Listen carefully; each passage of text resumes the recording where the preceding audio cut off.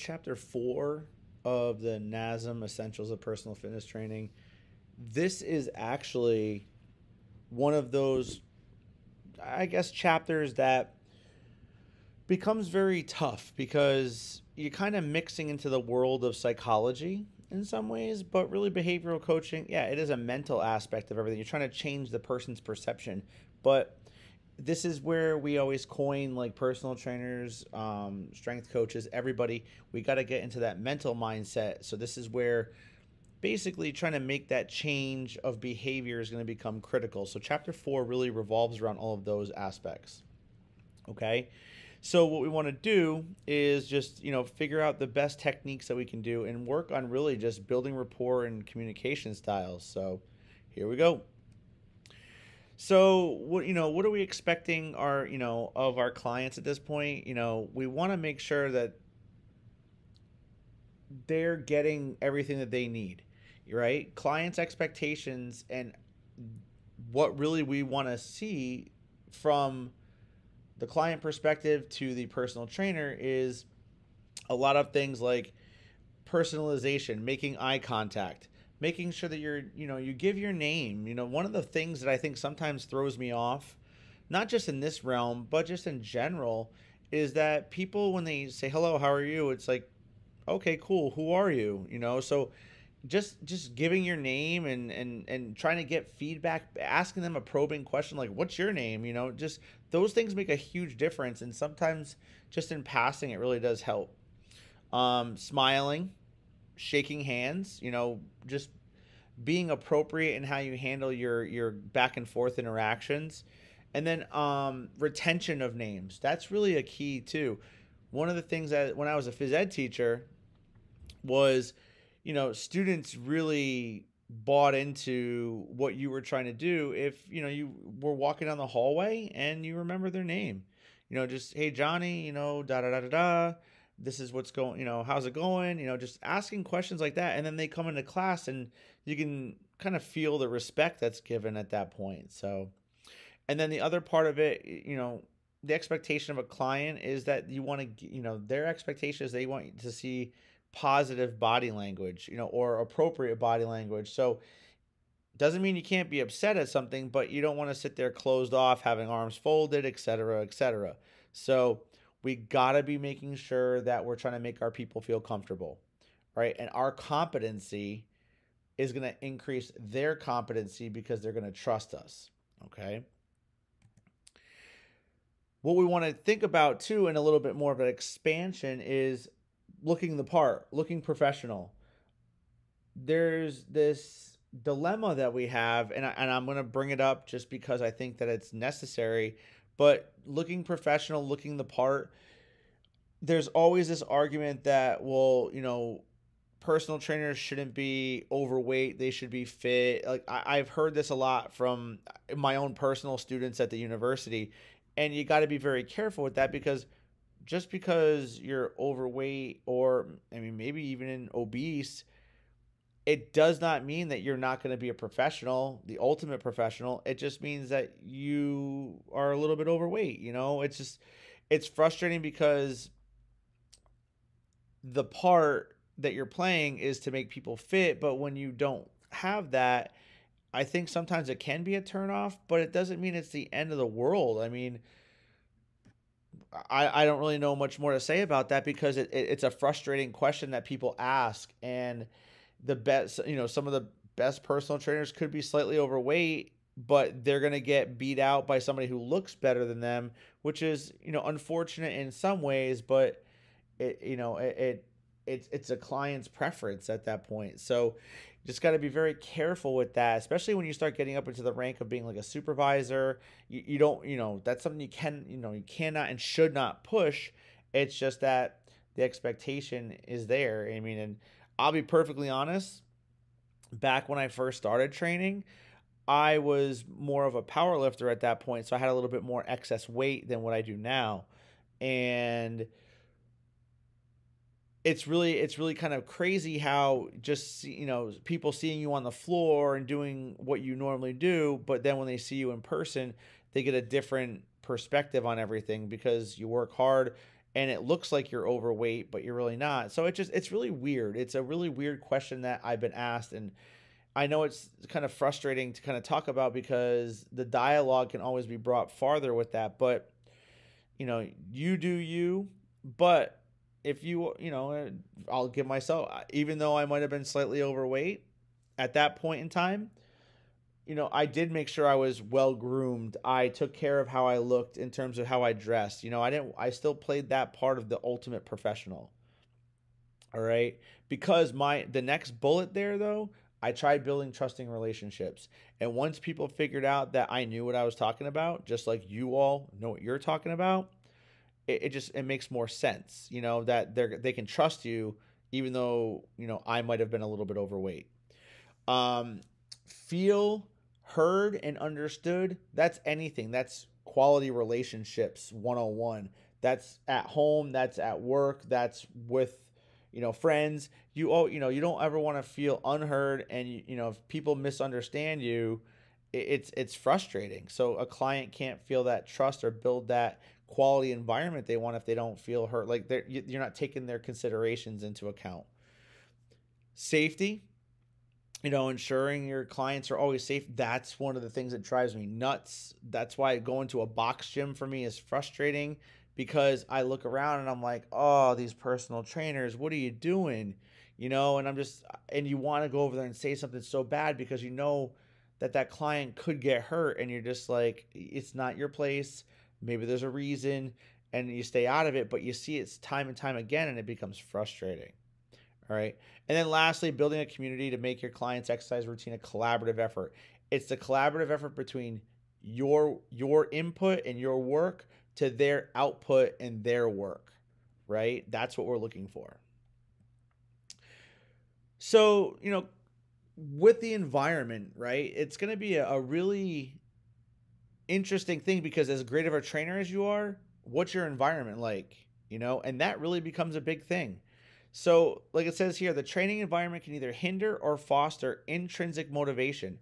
If you go into a gym and there's heavy metal playing, I'm not knocking that. Love hearing hard music playing, but you get somebody who they don't get that motivation, that amp that I would if they hear that type of, they might get intimidated. So therefore, intrinsic motivation or doing it for the purpose of doing it for them might turn them off.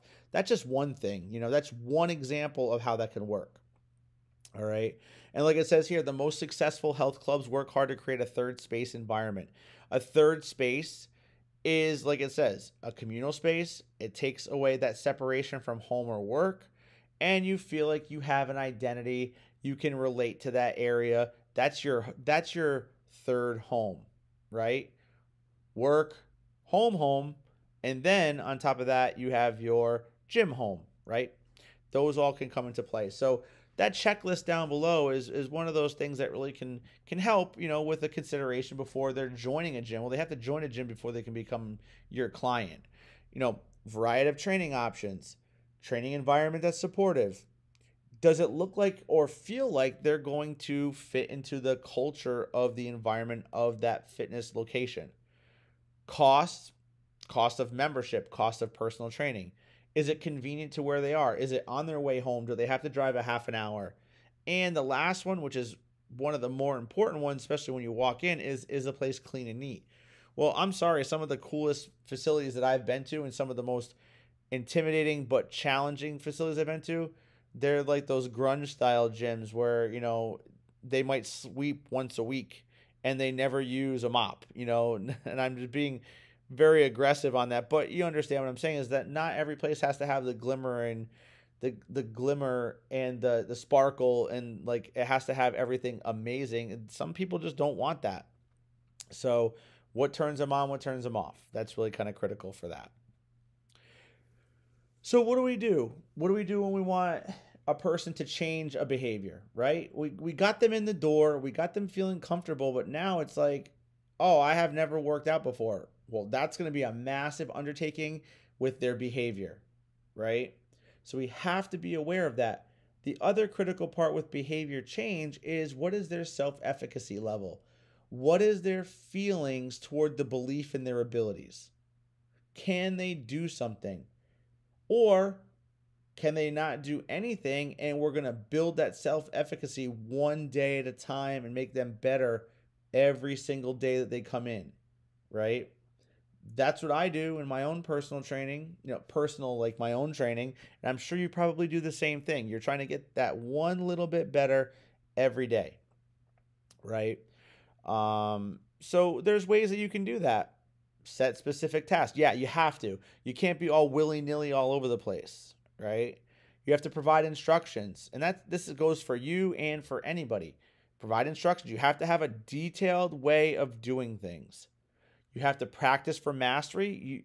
You have to get good at movements before you can get good at the next movement and the next movement. I always tell my students in class, it's one of those things where practicing for mastery. You cannot multiply and divide unless you know how to add and subtract. It's that progression. And then lastly, there's that communication style, that being able to positively communicate and building that rapport. All of those things are going to come in handy when it's building up their ability, which will then increase their ability to change their behavior as they become, more in tune to what they're doing. What else do we want to do? We want to supply information. That's where the education of everything comes in. Knowing. And you have to be that person that knows. One of the things that I think is scary is that we all can read a textbook on something and pass a test, but really, are we supplying the right information? So just, you got once you get this exam out of the way, then it's you building your toolbox and being able to supply more information than what NASM's guidelines just say. It doesn't mean that what they're giving you is wrong or what I'm explaining to you is wrong. It's just that you need to be able to build it and not solely stick to the script. Okay? There needs to be a prompt anticipated regret. So what we're saying there is, what would be the difference between now versus changing? What are what consequences come from not changing? So I get really, thrown off when I miss a training day. So because my consequences immediately go, and this may not be the healthiest, but for me it works, is the consequences, like, I don't want to fall out of not being consistent. So I have to maintain that. So there's that slight regret there. All right. And then apply motivational interviewing. It's exactly like it sounds. What's an interview? You're asking questions, you're probing, you're trying to find more details so that you can be a better guide for them and make them think critically on what they need to change, right? It's all about them. It's you helping them to establish them.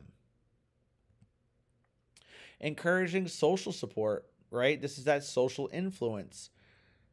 Friends, family, meeting new people, all of that's really important because, and I've said this before to a lot of people, is that, social support is critical especially when you leave the personal trainer, or if the personal trainer is trying to get them to be, a little bit more autonomous and doing things on their own. And I think, encouraging people to reach out to members that are already established, and then not being intimidated by everybody. That's one of the things that I always look for, is finding the people that are going to be intimidating, bringing your people around them, and you, because you already have the relationship with these people, they'll help to understand, like, no, everybody's in here to do them, and they're not looking at you.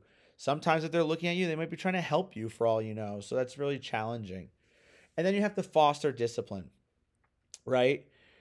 Resisting social pressure is hard. It's hard for anybody.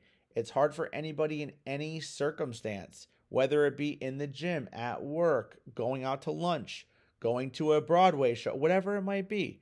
So social influence has massive impact. So we have to foster discipline and know that social pressures are not aimed at you, and they're not meant, there isn't, trying to almost like dismiss that there's no social pressure.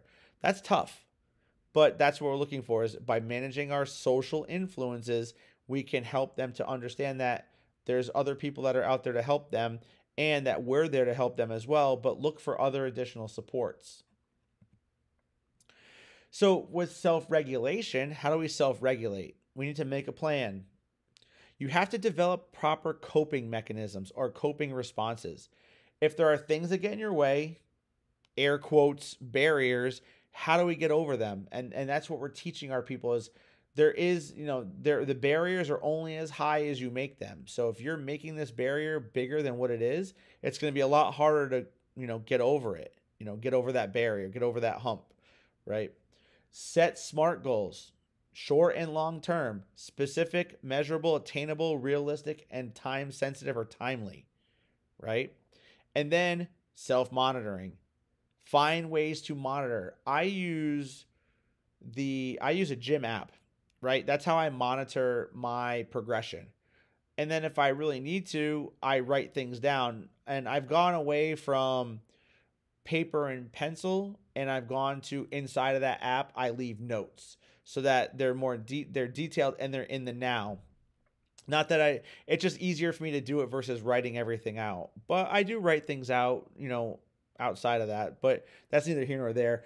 It's just one of those things where, self-monitoring, you have to be able to keep records because you want to always show progression. And not only progression, the other word that I just saw, and it was adherence, especially for new people or people coming back. Adherence is critical, and that's by changing that behavior, we can increase adherence. So self-regulation is, trying to promote that is optimal. So, what do we, like it says here, determinants of participation, right? There's a few things that we have to understand. There's a few theories. There's a few ways that we can go about doing this. Now, there's something called the self-determination theory, and that's really more about the motivational styles of everything. Because what are we trying to do? We're trying to get them to understand that they can, self-determination. We're trying to get them to believe that they can achieve something, and that by them being determined to do it will increase adherence. It'll increase self-efficacy. It'll help them become regulated. It'll help them keep proper records of what they're doing. And then from there, image change, better social cues or social support. They might want to, they start changing how they look because they feel better about themselves. All those things can help them because they feel more determined, and then they feel more positive about working out. There's also something called autonomous motivation, and that's just being motivated by you, by what you are. If you can get your clients to see their own identity, their identity will show through by becoming more self-aware, being more, having higher levels of self-efficacy, being more motivated, more self-motivation, right? And then from there, all those can lead to proper planning, better attitudes. Their outcome expectations will be different. They're not going to see things, they may or may not see things more negatively. They might look more positively. And then from there, decreases in stress, and they have what we call perceived behavioral control. Now they're being limited in things and trying to be more healthy in others. So there's always that aspect of it. Okay. So we need to make sure we are aware of that. So that's just physical activity and exercise in general. With resistance training, what they're saying here is something we call effective judgment.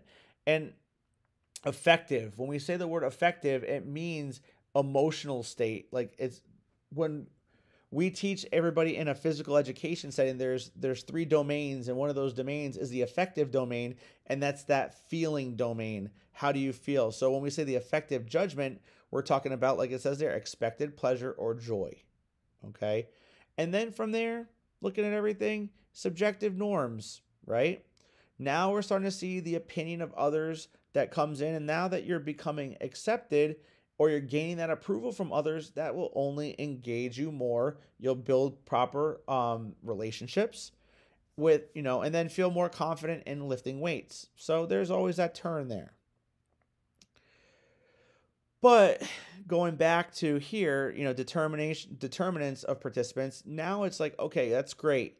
We have these theories, we have these thoughts, we have these angles that we're looking for. So what do we got to do? Well, we need to figure out how to change. And one of the most common aspects is what we call the stage of change model, or what we call the trans-theoretical model. Now, the trans-theoretical model has 5 listed here, and then sometimes you might see a 6. I'll talk about that briefly, but I don't think you're going to get tested upon that. So you're going to go through these 5 stages: pre-contemplation, contemplation, preparation, action, and maintenance, right? So with pre-contemplation, you're it's pre, right? It's before your thought. So you may have thought, that you saw a commercial on TV but didn't pay it any mind, right? There's no exercise or training plans within the next 6 months, or roughly, these aren't written in stone, but around 6 months. Contemplation means that you're starting to think about this a little bit more, and you're starting to devise a little bit more of a plan. And usually that plan will start to take effect within the next 6 months. Now, you're contemplating. Now, preparation, you're taking steps forward, meaning that you may have gone to a gym once and you're like, oh, this seems kind of interesting. I really think that I need to do a little bit more digging, and you're planning a little bit more, right? But you're not consistent. You're like 1 week here, you're doing 1 or 2 exercise days. The next week you might not do any. The next week you might do 1. So it's kind of on off, but you're planning and you're trying to figure out soon that you're going to make that effort. Action, now you're starting to do regular exercising. You're past the preparation. Now you're doing a regular exercise program, but it's about 6 months or less. If you get to that point, right, you're doing it. But once you get to that maintenance, that's a regular occurrence of 6 months or more. And then what we teach inside of our coursework is a 6th stage, which is called termination, which means that you've adapted it to your lifestyle and you really don't have a feeling that you're going to go back in that direction, right? So if you look at the right-hand side there, on the left side of that picture, you're going to see the progress is going down. So your progression going from all of those means that you're improving. Now, if there is a relapse at that point, meaning that you fall back in some way, that means that it depends on how far you have lapsed in that time. So if you relapse all the way and stop exercising, you might have to restart everything in pre-contemplation. If you got to a point where you've been training for 6 months or less, and at the 4-month mark, you kind of fell off the wagon a little bit, well, that just means that you have to go back to the drawing board. Well, where do you fall back? However far it took you. So if you were ongoing for 4 months straight and then you took 2 weeks off, well, are you going to fall all the way back to pre-contemplation? No. You're probably going to be either back in the preparation, so devising a new plan for a very short period of time, and then right back to your action, because now you're making a new habit of it and trying to figure out what went wrong, and then you move on from there. So it just depends. All these they're very dynamic, and it's an evolution. So it's a cycle, and if you fall off of a little bit, the cycle will start again at wherever you fell off, and you keep resuming forward until it becomes a regular habit. That's what your trans-theoretical model is all about. So now you've gotten to that point. Well, what do we got to do? We got to be able to be effective. We have to find ways to be effective communicators. And if we can be effective communicators, then our ability to make behavior changes is impeccable. All right. By being a good communicator, you're going to be able to create a safe environment. You're going to find ways to diminish distractions. There's an ability to ask questions and get answers back and forth. Remember, we have this 2-way street. They ask, you answer. You ask, they answer. We are trying to always do that. Effective communication doesn't always mean verbal. So now we have to be better at nonverbal communication. Your eyes are critical. Your facial features are critical. Your hands and where they go, your posture and how you stand, all of those mean something when you're communicating with somebody. The last few years I was coaching CrossFit in that group fitness style. And one of the things that I do a lot is I cross my arms. Now, crossing my arms, usually that would mean that we're, basically being closed off and we don't want anybody to, talk to us. But in my regard, when I cross my arms, my athletes knew that that was my serious moment, and I'm in tune to what's going on, And I've had newer people say, "Hey, is everything okay?" And I'm like, "No, no, no. I want you to know that I stand with my arms crossed because that's my way of saying that I'm intent on everything that's going on and I'm focused." So, by me providing that, there's my communication. I'm communicating how my nonverbal works, right? Now, providing empathy and validation, that's always going to be critical there. So just remember, communication skills, not just nonverbal, not just verbal. We have to be a mixture of both, but we want to make it safe without distractions to be able to ask questions and give answers and have an understanding so that we can be, making it better for everybody. So, nonverbal, verbal, we need to make sure that we're listening, being active listeners, being reflective listeners. And basically what we're saying here is starting at 1, 2, 3, and 4, we're always going through this cycle, right? And this will eventually help us to eliminate confusion, all right?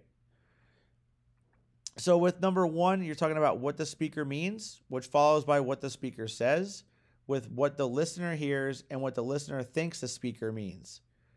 So it's one of those things where if you're not listening, you're going to miss one of these steps, and then the listening process has been broken down. So therefore, you have not caught the meaning of what was being said. So therefore, you end up with bad communication, and therefore you can't give the right correction or the right modification or get to the right results that you're looking for. So it's always this vicious cycle. But if what the listener thinks the speaker means is accurate to what the speaker means, 4-1, then we're on the right path, okay? So there's always this ebb and flow in this cycle that we have to pay attention to. If you're going to talk over somebody, then you're not being a reflective listener or even an active listener. If you're trying to answer a question before the question is already, you're not going to know what they mean. All right. Or you're not going to hear what they say, so therefore you won't know what they mean. And then it just breaks down in multiple ways. So there's your active listening, right? So like it says here, not just about talking when others are not, right? Just because there's dead air does not mean that you have to fill that dead air, right? But what are we looking to do? We want to have a genuineness to us. We want to make sure that it's aimed at, getting a client's perspective and understanding somebody way deeper than just on the exterior, okay? So, again, you don't have to fill in dead air with talk, talk, talk. No, they might not be talking for a certain reason, and you should not be asking questions at that point for a certain reason. Not everything has to be filled in that way. Don't fill in the gaps unless it's necessary, all right? So what are they saying? Individuals, requires you to, pay attention, suspend any internal dialogue. So you shouldn't, you and your client should not be, really going off of like, oh, well, I wonder what I'm going to have for lunch. Well, if you're worried about what's going on for your lunch in a half an hour after this client session, you're not actively listening. So there's a distraction. Keep your eyes focused on that person and look at them. All right. Now, let's be honest. There are some times where looking at each other in the eyes, that may not happen. Right. I'm going to give you an example. I had a female who did not look me in the eyes when she talked to me, and she was very shy, but I had to find ways to communicate with her and make me. I had to understand when she was directly asking me something because it was very tough. So we learned and we built that rapport and we figured out how to make it work where even though she may not be looking directly at me in the eyes, I know that she's referring to something and I have to figure that out. So, and then you have to make sure that, if you have this good back and forth, provide feedback. One of the worst things that I can do to my students or my athletes or my exercisers is not give something back. Meaning if you did something positive, negative, or neutral, there still needs to be something given back. But by actively listening, you can give quality feedback. All right. So what do we got to do? Ask questions. We have to reflect. We have to go back and look back and see what happened. We have to summarize without going too deep into something. Sometimes people lose you when you use too many words. We have to affirm, and then we also have to ask permission. All these things will fit the mold of being an active listener and building rapport so that individuals can feel comfortable with you and you can feel comfortable with them, and you have this great back and forth without any hiccups. So what do we want? Closed-ended, open-ended, right? Yes or no's, simplistics, more directives of state something. That's closed-ended. Open-ended means this is what I'm asking of you. What do you got? Okay. Open-ended questions, that's usually, so really closed-ended is more like if you were to take a test, a multiple choice question is more closed-ended. True or false is more closed-ended. Open-ended is more short answer and essay, right? That's what we're kind of, so if you think about those style of questions that you might get asked on a test, that's what we're referring to. Reflecting, summarize, affirming, and asking permission. All of these things are meant for you to be able to get more out of a person and be able to actively listen. You know, we're being reflective. You're trying to figure out what is being meant by what is heard, and you reflect on it. You look back on it, right? So by listening intently and hearing what a person's saying, you have a better understanding through the reflection process. Think about reflection as like the person's dialogue, but pretend like it's a dialogue that they were writing in their journal, right? But they're saying it out loud. That's kind of what reflection is. You're looking back at it. Summarizing, right? It's really a series of reflections. If you summarize, it's more than one reflection of the whole process. Affirming, that's just being able to give positive statements about something that has occurred. And it's not a compliment, but it's affirming.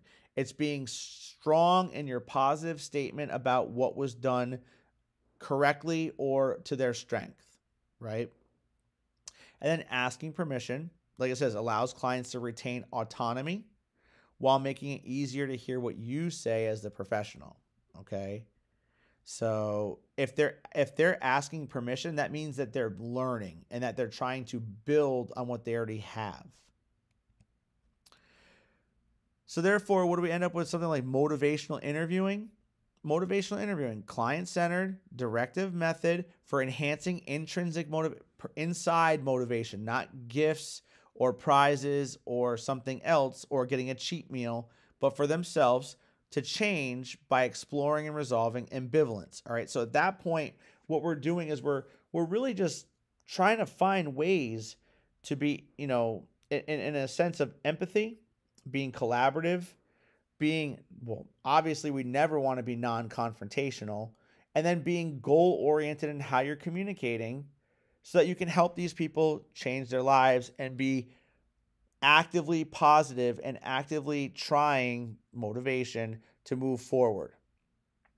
So we want to make sure we're giving our people the right styles and the right questions and the right ability feelings so that they can move forward. And so applying this motivational interviewing is you're going to have something what we call self-discrepancy. So what we have there is, like it says, an internal conflict when really an individual compares their actual self with their ideal self. And if we get them to really get that closer, then this self-discrepancy is minimized and their actual self is getting closer to what they ideally want to be. But with motivational interviewing, we're getting them to be understanding of how, they feel about what they are to what they hope to be, and that makes a big difference.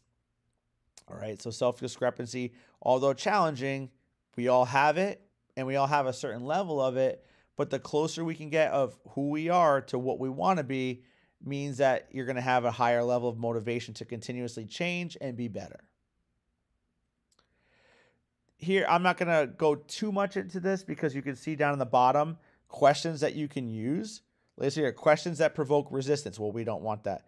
You know, if you're causing resistance, that leads to arguments, that leads to being defensive. All right, or questions that promote change.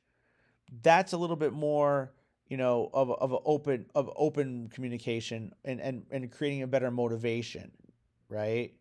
So we have to be aware of that and make sure that we don't allow the resistance to increase when we want to promote change.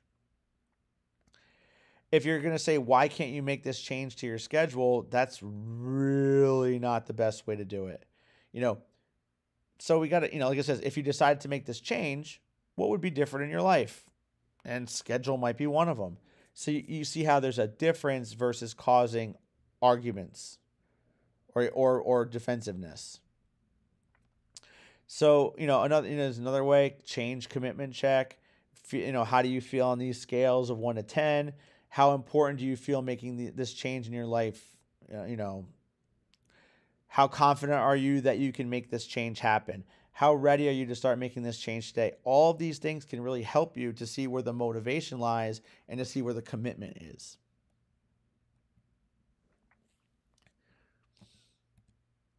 And then strategies to enhance adherence, right? SMART goals, we talked about those earlier: specific, measurable, attainable, realistic, and timely.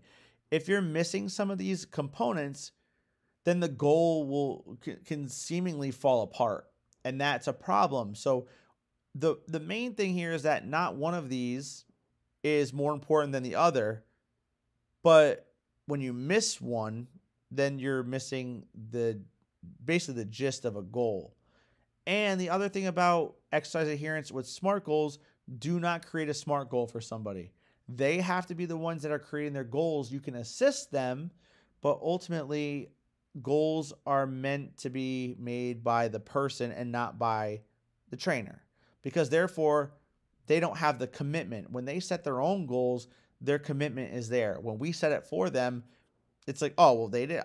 I didn't say I was going to do that, so that it can always come back against you. So just be aware. So keeping on going, what are we looking for? Outcome goals and process goals, right? Outcome goals are things that are going to be for end results or goal consequences.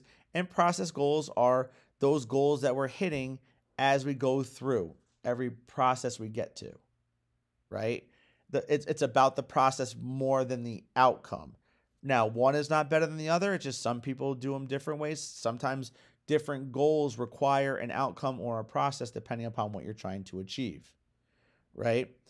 My goal, not me, but just say, my goal is to run a marathon. That's more of an outcome goal. My goal is to each week increase my mileage by 5 miles. That's a process goal, right? Because it's a process. You're gonna, it's step by step. So therefore, we're getting our motivation up. We're setting goals. Now it's about enhancing self-efficacy, or the belief that we can do it. So really, by planning, we can create these certain intentions or behavioral techniques that are aimed toward situational cues of the who, what, when, where, why, and how, basically. And we have to be able to, that by proper planning, we can diminish that issue. And if we know the who, what, when, why, or hows, then we can basically say that our plan was intact. And then we have to be able to develop a coping plan. So if something gets jacked up and messed up greatly, we know how to cope with it, move on, and still realize that our ability is there. If a person can't do a pull-up, then we have to provide coping mechanisms for them to be able to say, okay, that barrier is there. I can't do a pull-up, but I can do these in the interim, and then eventually that pull-up will come. That's keeping the ability level up without making them lose hope. That's what we're looking for. We talked about self-monitoring and just finding strategies to help you and record and be able to say that you're getting to the steps of the goal that you've set, right? And by self-monitoring, you see those changes, you see those progressions. It also says here, it allows you to identify external triggers that make you believe in a certain way. So recording, right? All that is necessary. Then we get into these cognitive strategies, or no, cognitive is another one of those domains I was talking about, the cognitive domain, and that's more about thought. Well, here we're talking about positive self-talk. Yeah, I mean, if you're talking positively about yourself, and that's more, it could be internal dialogue, it could be out loud. All those things make a really big difference, right? Um, Self-talk, exactly what we just talked about. Reverse listing. So what we're doing is we're reversing. We're taking the negative out of something and implementing a positive in there, and then stopping. Um, or sometimes psychologists call it a pause, taking a pause. All of those things really come into play when helping us to be positive in our self-talk. There's imagery, another good cognitive strategy, and that's basically internalizing mentally everything that's out there. And that's really just seeing what you're going to be doing before you even do it. We worked with our basketball players a lot with this, and that's, having them close their eyes for a second, take 5 seconds, count to five, look at you, take a shot in your brain from an outside perspective. Like you're a video camera watching yourself shoot, now do it. And by having them see it, they feel it, the energy is there. Internally, they understand what they have to do. They've done it a million times, and it can help create a better thought process. And then psyching up, there is a certain level of, there's a certain level of psyching up that you can do without becoming overly aroused. And there's always what we call this optimal arousal level. And we can, get to that point. A perfect example is, I remember I forget how long ago it was, but the opening kickoff of the Super Bowl, and the Seahawks had the ball kicked off to them, and I forget who it was, the player dropped the kickoff on the very first play of the game, dropped it, caused a fumble, the other team got it. That whole situation means that they had increased their arousal level, and they got too psyched up that it caused them to be out of their mind. Basically, they weren't their normal self. So we have to be real. They were overly ready, and that hurt them mentally, and that caused a mistake physically. So we have to be aware that although we can psych ourselves up, we can't get too psyched up, because that can ultimately be a negative as well. So what do we see, right? We have these initial sessions, right? We want to see, through the process, you have this initial meeting. You want to make sure you get all the health concerns out of the way. You want to talk about goals. What is your past experiences? And then eventually we want to figure out the right program and finalize it so that we're ready to go. Now, that doesn't mean you're going to have a whole 8-week exercise program planned out, but you're going to finalize the program, meaning you're going to finalize, what are we going to do? Does this person need interval training? Does this person need more resistance training with some cardio, or vice versa? So you can see where you can figure it out, because you know what their goals are. You've asked them, you've talked to them, you know what their health concerns are, if there are any. So that makes a big difference. And that can be made up in that initial session. That doesn't take long to figure out. And by figuring it out, then it makes you as the trainer ready to start programming correctly. Or actually, before you even program, you can finalize the program and then work on what are the assessments we're going to do to then make the program. All right.